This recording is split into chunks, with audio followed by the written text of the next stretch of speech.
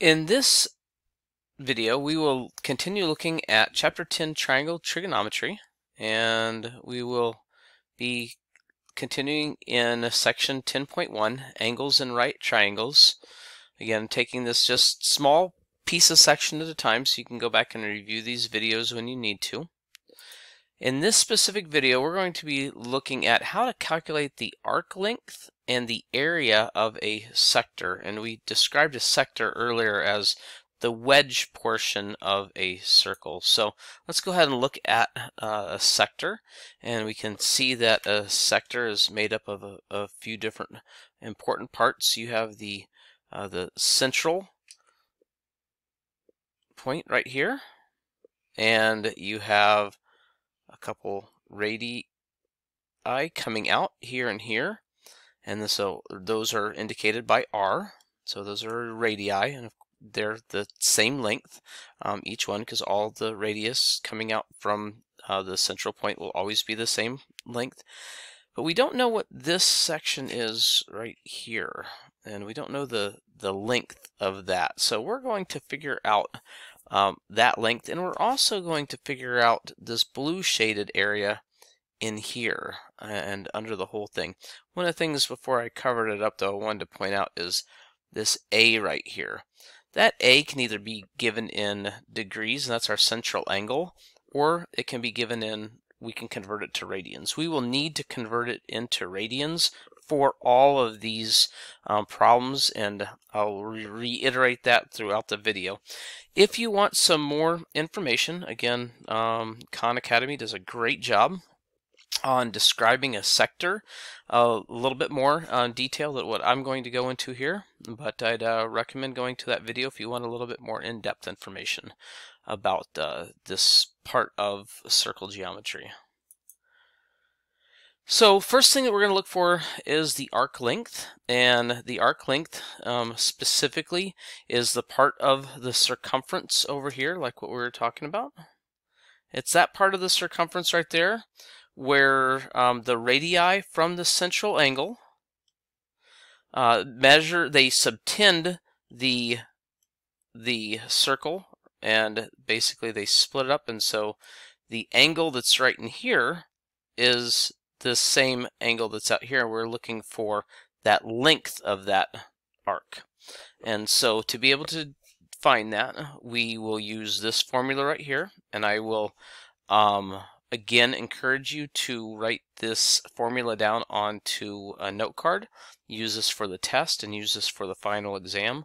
Understand that arc length is big S, and it equals the radius times the central angle.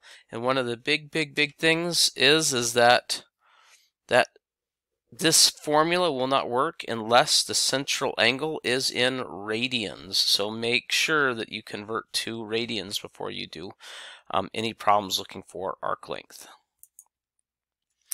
We're also going to find the area of the sector, and so we're going to find the space up under or in here, okay, that fills up the sector. And to be able to do that, you're going to use this formula.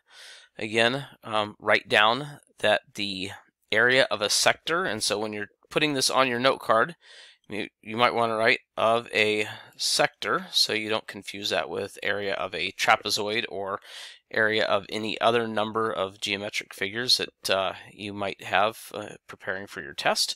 And so area of a sector is big A equals 1/2 of the radius squared times the central angle. And again, make sure that you always calculate the central angle A in radians, even if they give it to you in degrees, and I guarantee that you will see that. So let's go ahead and look at this actually on a problem. So in this problem, a sheet metal worker wants to know the arc length and area of a sector. It has a central angle of 150 degrees, cut from a circular sheet of metal with a radius of 16 inches. So the first thing that you want to do is you want to calculate the angle in radians.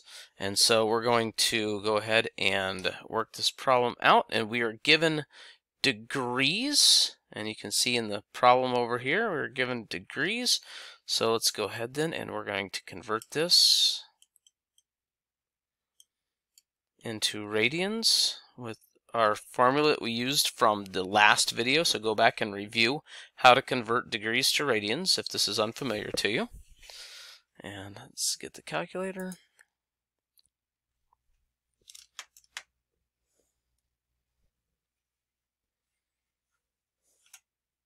$150 times pi, and then that number divided by 180. Notice I didn't reduce when I did that because I want all my digits as much as I can.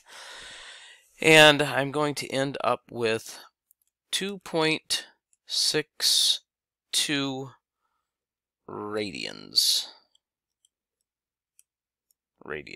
There we go. Okay, and that's going to be an important number that I will want to be able to use, because when I go to calculate the arc length,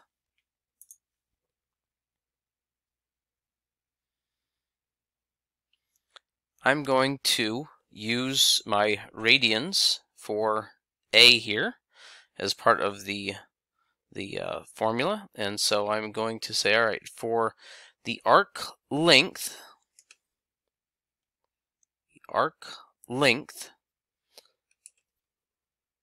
S equals the radius, which I was given in the problem, and I can see here, of 16 times 2.62, and that's a times. And let's get the calculator again.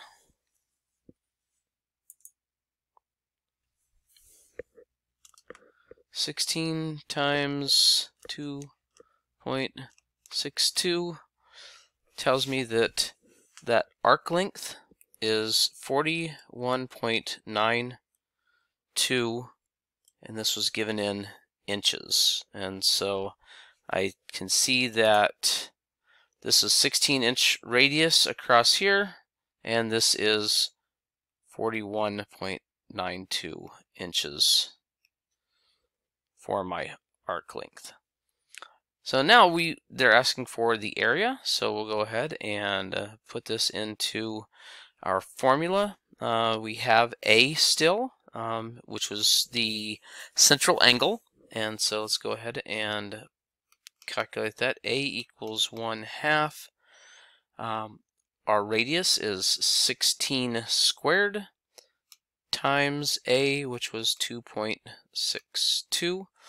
Well, let's go ahead and start to solve this. We want to do our exponents first,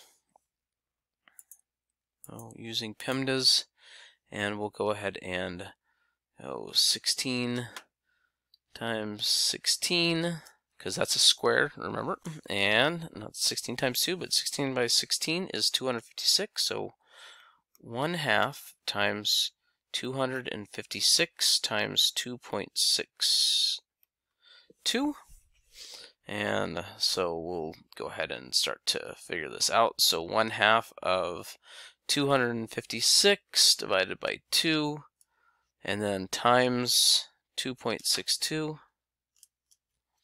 and we have 335 inches. But remember, this isn't just a linear measure, so this is actually inches squared because we are looking at an area. So we will indicate that as inches squared because we're looking at that area under here. Okay, that's the end of this video.